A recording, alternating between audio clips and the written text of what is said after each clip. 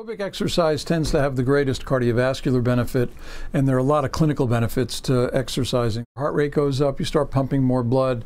There are a lot of changes that go on at the muscle, so you develop more of the the energy components of the muscles. You dramatically lower the risk of developing diseases associated with cardiovascular disease. You reduce inflammation with a regular exercise program. I mean, clearly you shouldn't start an exercise program if you've been sedentary and if you're overweight unless you're cleared by your primary care physician. And oftentimes we get referrals from physicians that want their patients to have a scientifically sound exercise program. So the fitness measures that we look at are primarily what's called maximal oxygen consumption. Maximal oxygen consumption, by definition, is the highest amount of oxygen you can consume during a maximal effort kind of exercise bout. Room air has a certain percentage of oxygen, and so what we do is measure the gases produced, the carbon dioxide produced by the body, and then therefore estimate how much oxygen her body takes in and uses during the exercise session. And the reason why we think that's important is the muscles need oxygen in order to contract. The blood has to transport oxygen to the muscles, and the heart has to pump blood.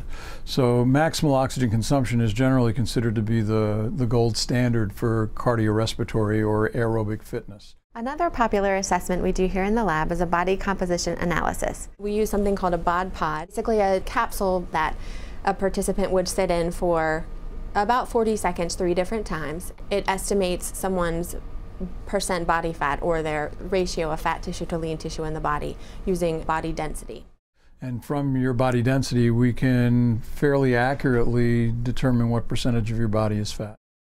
So there's another test that we do where we measure the blood lactate response to exercise. That involves a maximal exercise test on either a bike or on a treadmill, where we draw blood every 3 minutes. The benefit of drawing blood is to measure lactate. When that lactate accumulates above resting levels, it can impair performance. We can then tell people what percentage of their maximal capabilities that occurs at, and that allows us to help design very effective exercise training protocol.